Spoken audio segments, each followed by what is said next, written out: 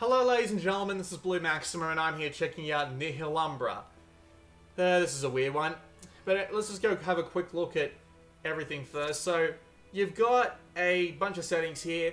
The sound, the music I should say, is much too loud normally. I would recommend putting it down to this pretty much immediately because it blocks out the narration and it blocks out pretty much everything really. I'm not going to go into the art gallery and the challenges because these are pretty obvious. The art gallery is just a bunch of concept art and pictures and stuff like that that unlocks throughout the game. And the challenges are just what you need to do to get your trophies and stuff like that, right? Unfortunately, this game's loading times are horrendous. We are talking like 15 to 20 seconds to swap between a menu or to load a level or to quit a level. For a 2D game like this, that seems relatively unnecessary to have such long load times. Even in the bloody menus, where it takes anywhere between 20 and 20 seconds just to get to a different menu from a menu you're on. It's weird. It takes so long, and I have no idea why. But anyway. So this game's got two modes. It's got story mode and it's got void mode. Now, I'm not going to show off any of the story mode levels because they are honestly boring as sin. There's a reason for this. The story mode is basically an extended tutorial that goes for about 2 bloody hours. And these 2 bloody hours are spent using the powers that you have in the most mundane ways possible, while a disembodied voice is trying to tell you something about the worlds that doesn't really show in the actual world. There's this disembodied voice, as I said, that tries to make you feel sorry for these worlds as they're being eaten by this thing called the Void. And the only thing it shows is these worlds being eaten by the Void, but it's hard to actually care about these worlds being eaten because there's nothing really that unique or interesting about them. It's just a forest, some mountains, a volcano, a desert, and a city with no one in it. And it's just a bunch of monsters being eaten up by the Void, so it's like, why should I care? It tends to do the sort of tell, don't show, instead of show, don't tell. Telling and not showing is a really bad way to make me care about something. But anyway, once you've finished all the levels, gotten all the powers, and basically have a basic idea of how the game works, you can swap to Void Mode. And Void Mode makes you go through all the levels again, except that the puzzles are completely different and a lot harder. So we're going to be just picking a random level and hope I don't run into something that's too hard to beat. But yeah, the levels are a lot harder in Void Mode. We are talking, this is where the game really comes into its own. And having to spend anywhere between an hour and 2 hours in the story mode to get to this point is pretty damn unforgivable, if you have to ask me. Because I was bored, oh god, I was bored as goddamn sin trying to... I was bored as sin trying to actually get to... Oh, good lord. I was bored as sin trying to actually get to the end of the story, thinking, oh, there might be something that... Where did that monster go? That was odd. Okay.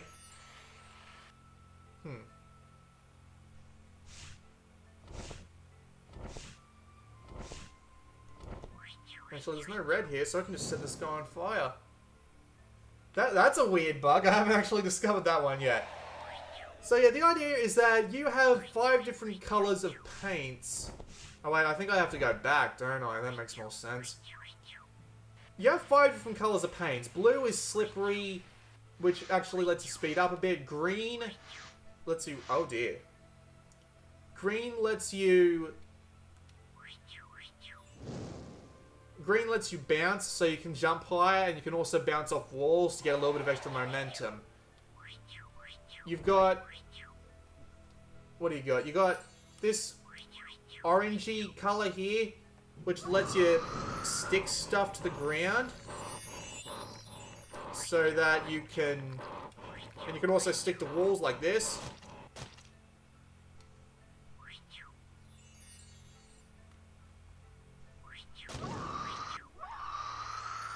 Oh, what? It killed me? Are you serious? That's gay. So yeah, orange lets you stick to walls. Red is... If you put red on the ground, it will let you kill something. Oh. red will let you kill something. I'm going to quit this level. You get the idea of how this is supposed to work. I'm going to quit and just keep swapping between levels because, again, these are some really, really hard puzzles to figure out, and I don't want to spend too long in any one particular area just annoying you guys. But again, these loading screens make that a lot damn harder too. And the yellow is meant to activate electricity, so you use that to activate things like platforms, and it's a bit of an odd power to include at the very end. Considering everything can interact with the world around you, having just something that just interacts with electricity and just activates devices after everything else can interact with the world around it is just a bit of an odd color, but I won't argue with it too much. But anyway, so let's actually talk about the game itself. The game itself is a very simple puzzle platformer, and other than drawing the paint on the screen with the touchscreen, it's a very simple move left, move right, jump control scheme. The game itself, however, yeah, I've actually played this level, so I know how half this works, so we're going to have to try and... Oh wait, well, we can't really do that. We just have to try and make this jump here. We can't... Ow. Oh, that was a bit silly. So the game's... Again, main ploy, let's just get rid of that.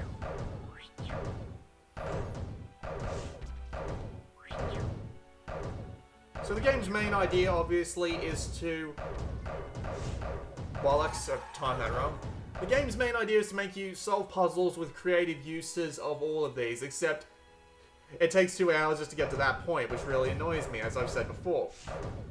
So you end up spending a bunch of time...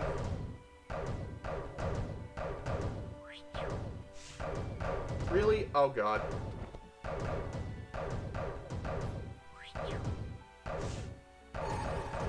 You end up spending a bunch of time just really annoyed at the fact that you have to go through all these boring as hell puzzles. I swear I figured this out before. Trying to go through all these boring as hell puzzles. Oh, damn it. Trying to go through all these boring puzzles as the story mode progresses. I'm just going to quit here, and this is the second take of this video, and it's probably going to be the last take because I don't know how I can make this much better. Oh, good lord. I'll go to one that I finished this time. I finished a couple of these, so I'll know I'll be able to pull it off. But yeah, the game spends a ton of time making you go through the boring puzzles. Then you get to the hard puzzles, it's like the rug's been yanked out from under you. God damn, it really is. It's like, you spend so much time being bored out of your mind, and then you start getting frustrated because some of these levels are actually really, really difficult. We'll go to something that I finished. Hopefully this will be much better. And the game really does come into its own once it gets to the harder puzzles. And the harder puzzles, unfortunately, tend to exacerbate some of the problems that the game has from the very beginning. Okay, this is an interesting puzzle. We've got to get these guys to come off the edge here. And try to not die in the process, preferably. Alright, so off you come. Oh, this is a bad idea. Yep. So let's cover that in slippery stuff. And it's a decent idea. All the paints do have an extended set of uses. They at least have 2 uses each, which is a good thing because having everything have multiple uses makes everything more interesting. However, the games tends to have a really liberal usage of what paints can be used where, and you just have to try and figure out the crazy-ass solution of whatever puzzle the developers decided he wants to put in, which can annoy some people at times. Sure, that is the point of these sort of puzzle platformers, but I also have a problem with them in the sense that they tend to turn into timing and reactionary puzzles more than anything else in particular, mainly because of just the way they work, honestly. It's just... You end up having to train your sense of timing more than you do your sense of actual puzzling, which annoys me a lot in puzzle games, and this game really takes the cake with how much it tends to make you do that. And I hate puzzle games that do that. I really do.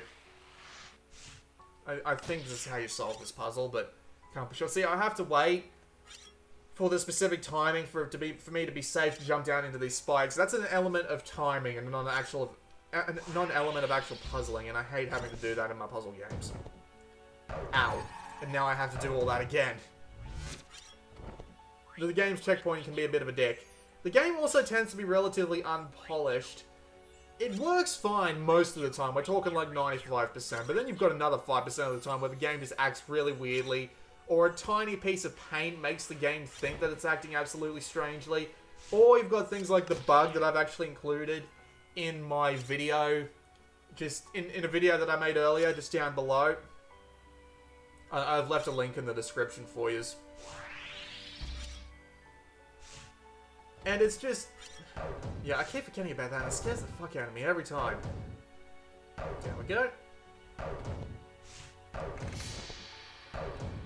And it can be really annoying the 5% of the time where the game decides it really wants to break. And it annoys the crap out of me when it does. The 95% of the time where it decides it doesn't want to break, it's actually fairly enjoyable. I'll give it that. It is satisfying to figure out how the developer is crazy enough to make you want to figure out the developer's crazy streak and how exactly they want you to use all the paints. And it is enjoyable, I'll give it that, but too much relies on timing and actual platforming skill. And I do not like that. I do not like that one bit. There's this one huge chase scene at the very end of the story mode, which absolutely exacerbates this because the magnets and the electricity act in really freaking weird ways. And I guess what I'm trying to say is that the game is surprisingly imprecise in the areas where you wouldn't want it to be. And that's my main problem with it. The bugs and tiny little bits of paint that can end up absolutely wrecking the way the game works. These are all things that can make the game feel imprecise. And for a puzzle platformer where the idea is you need to be precise, it can really take the wind out of the sails on that one, I just have to say. We'll go play one more level. Hopefully I can find one that I finished in the later levels. And then we can call it. It is satisfying to finish the level, but when you get roadblocked by something along the lines of a bug or just one little piece of paint that you placed out of place, and then you have to do a whole big segment over again because the checkpointing is cruel, then that can feel a bit unfair. I just have to say that. It's not that bad though. I like the idea of the multiple paints and having to put them all together into some sort of Rube Goldberg solution where you have to use every single paint in order to get something done. But you have to spend 2 hours getting to that point, and you might be bored as sin before that. Right, so it looks like we have to use the magnet here. This is how electricity works. So I can't actually... okay, so I can actually show off an example here. So we use the electricity to make a bounce pad. We cut off the electricity at the right time, and we can use that to... well, we can almost use that to bounce up there. Almost. Not quite.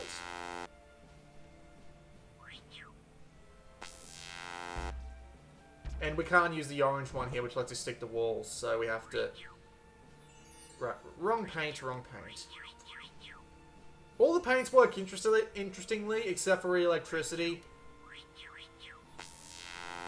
And it is enjoyable to figure a bunch of this crap out. There we go. But as you can see, it tends to rely on reflexes a lot, which some people might hate. I know I certainly do. Okay, so what have we got here? We can't use blue and we can't use red, so we have to use sticking to walls and bouncing and all that. Like, this is an example that the game wants to teach you right off the bat, which I actually quite like. Using the ability to stick to walls, you can jump pretty much as high as you like. No wall is unmountable, as the game says, and it's quite a neat little trick, but...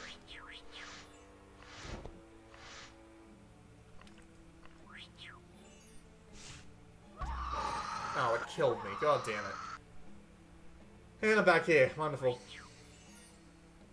As I said, the checkpointing can be really annoying. You do have, like, manual checkpoints. So that can be a bit of a pain for some people, including myself. missed it. Oh, I'll put some more green down here so I can't miss this time. That's how you do it.